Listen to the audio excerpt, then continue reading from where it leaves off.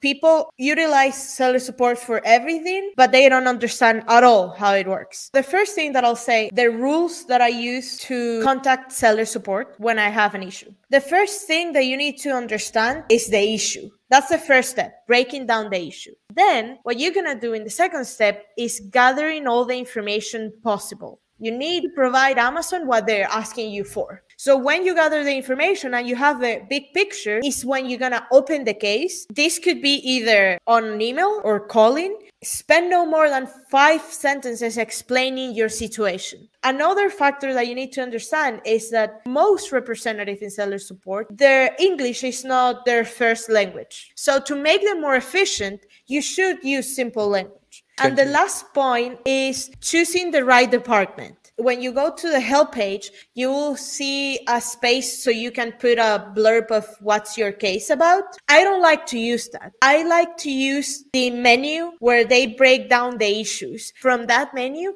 I choose the right department that I want to talk with. In my experience, they don't really talk to each other much. That's why the first rule of the contacting seller support is breaking down the issue, because probably you will have to create multiple cases with different departments in order to solve one issue.